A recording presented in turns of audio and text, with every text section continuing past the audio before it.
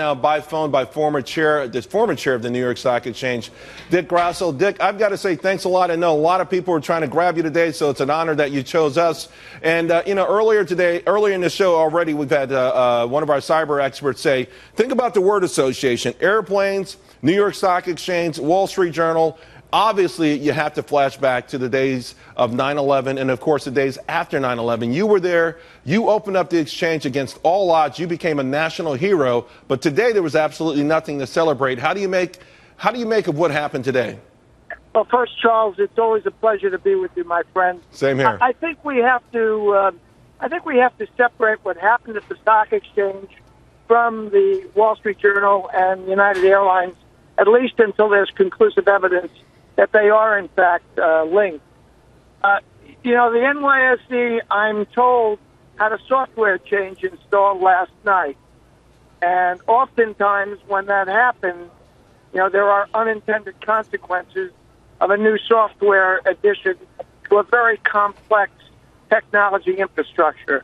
So I think evidenced by the early morning issue, it may well be that the NYSE stands alone. Charles, are you there? I'm here, buddy. And here's what I want to ask you, though, Dick, on that point. Listen, we know they've got circuit breakers. When things aren't going well, they can slow down the market. But what happened here? Okay, I get you changed software around. We kind of get that a little bit. But it was really very odd here, Dick, because, listen, I don't know if this would have happened when you were running it, but the whole thing felt like a fiasco from the events that took place and the way it was handled afterward, Dick. Well, I would say this, Charles. And you heard Tom Farley, who was a terrific young leader of the exchange. It was not his best day. If they had been more communicative early on and simply said, it may well be that there are other technical issues at United Airlines and at Dow Jones or at the Wall Street Journal, but we think, we're not sure, we think we may have caused this internally because of an overnight software change. I think people would have been a lot more comforted that this was not a full-scale assault on America from a cyber standpoint. Now, you learn from every instance. I think what the NYSE has learned is that it's got to be more communicative, particularly with the media, because you've got the media right there. Nicole Petalides did a fabulous job today from the floor of the exchange.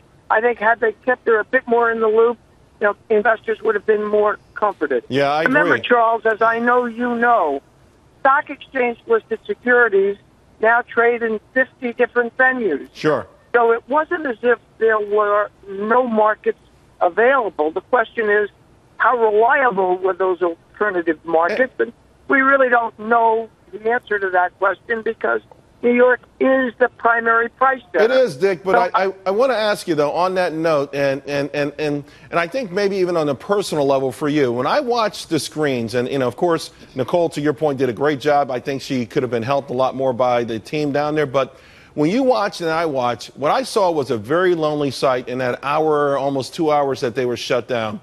Very few people around. It just felt empty. It felt like the only thing that was missing was perhaps tumbleweed. And a lot of people say, listen, this underscores the fact that the floor has become obsolete. You just talked about all the other avenues of trading.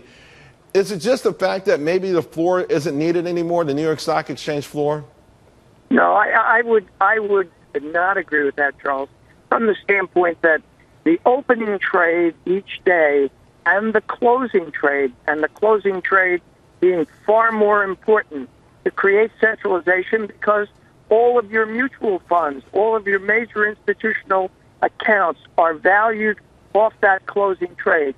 And what you really need to validate the legitimacy of that closing trade is centrality of price discovery. Where I'm a little concerned about what happened today, Charles, from an investor standpoint, is that there were 700,000 orders in the system of the NYSE that had to be canceled. The question becomes, how many of those orders got rerouted to other markets?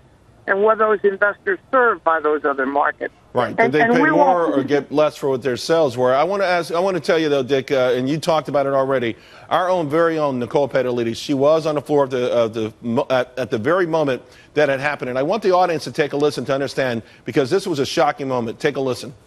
Surely. Straight to the floor of the New York Stock Exchange, Nicole. Charles, a moment ago, all the stocks here on the floor of the New York Stock Exchange were halted. We're talking about over 3,000 names that trade here on the floor of the exchange. These names can trade away, so they can continue trading. In the meantime, though, you can see the posts behind me. You can see the traders mulling about as they keep going to the ramp to try and get the latest. Dick, I'm getting the wrap signal here, but I just want your final thoughts on that. That was a very scary moment for me. And again, it just harks back to the things that are not too far in the recesses of my mind, and I'm sure not too far in the back of yours. You're really comfortable and confident that there's no connection here, because I just don't think it's a coincidence. These three giant pillars of American capitalism all going down one after the other. Well, Charles, look, at this point, it would be premature to say that it is. And on my part, I'm speculating, having run that infrastructure for so many years, that if they had an overnight software change, there's a high probability that that software change was the culprit in the NYSE's glitch today, not something externally. We'll know in the days and weeks ahead, and New York has got to be transparent. Absolutely. Tell the investing public exactly what happened here. You know, Dick, I would love if somehow, maybe tomorrow, the next day, you could actually go down there and help them ring the opening bell. You were absolutely amazing in the days after 9/11. We love you for it. Thanks for joining us tonight. We'll hopefully have you back on soon. You're very sweet to say that, Charles. And I love the great job Fox has done today. Thank you very much. Congratulations. Thanks a lot.